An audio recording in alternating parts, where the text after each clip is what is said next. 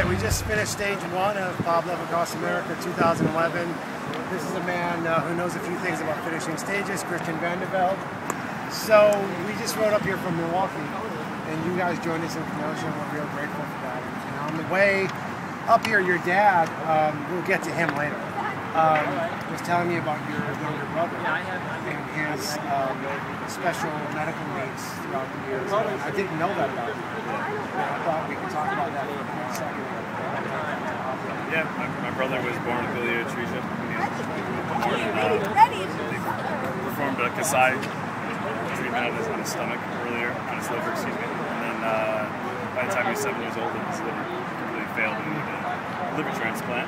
And that one failed again, and he was fortunate enough to get another donor when he got 2 liver transplants. And so yeah, we did the whole, I mean, I don't know how my parents made it through it, and we stayed at the Ron McDonald House a lot here in Chicago. And yeah, I mean, it's a pretty amazing experience to go through after you are through it, obviously. And we're fortunate enough that we did make it through it. Ian's 30 years old and bigger than I am, and sometimes stronger than I am on the bike too now. So yeah, it's great. So it was easy for me to go out here and appreciate it. And I was really fortunate enough to have my dad come on and ride with me today too. And I'm sure you guys share a common bond, and that's what I'm here with John Vande Velde, who is a man who stands in the middle of a long line of fine cyclists.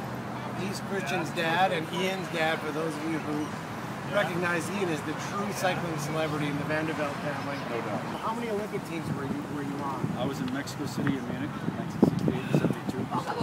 The thing that you and I were talking about on the way down here from Kenosha just blew my mind.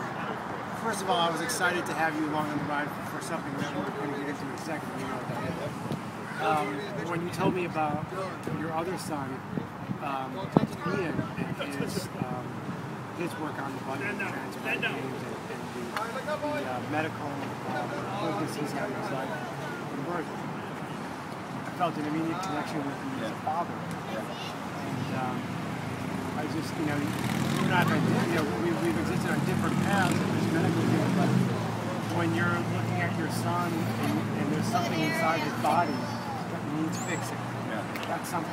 Yeah, and you know, and as we said, and Christian and I have talked about it many times, you can't ask why.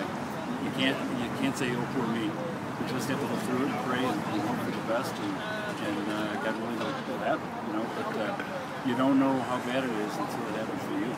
So you guys were in this medical world in the late 70s and the 80s. Yeah. Ian was born in 1981, and then he had that biliary atresia taken care of right then at birth. You know, like 10 days old, and then and that sufficed for 8 years, and then he had 2 liver transplants. So yeah, ask me anything about a liver. Yeah, I'll tell you. Yeah, that was before the internet. You know? Yeah. Well, I feel like you and I are kindred spirits in this way because, like I said, when one of your children is in a different gravitational force than everybody else, and your family is in that same sort of other world, it just changes you forever. And totally. You have no choice. Totally. Yeah. You know, before that, you think, oh man, this is a problem. After that, it's not so much of a problem anymore. I know what real problems are, you know, and people who face them. You know, that I lived with in Ronald McDonald House for 7 weeks. Those are problems. You lived it. Yeah. A lot of people here, you know, on this wonderful ride did it, and you've done a great job. Jeff, you've done a great job with this. This is awesome. Well, thanks, John. My pleasure.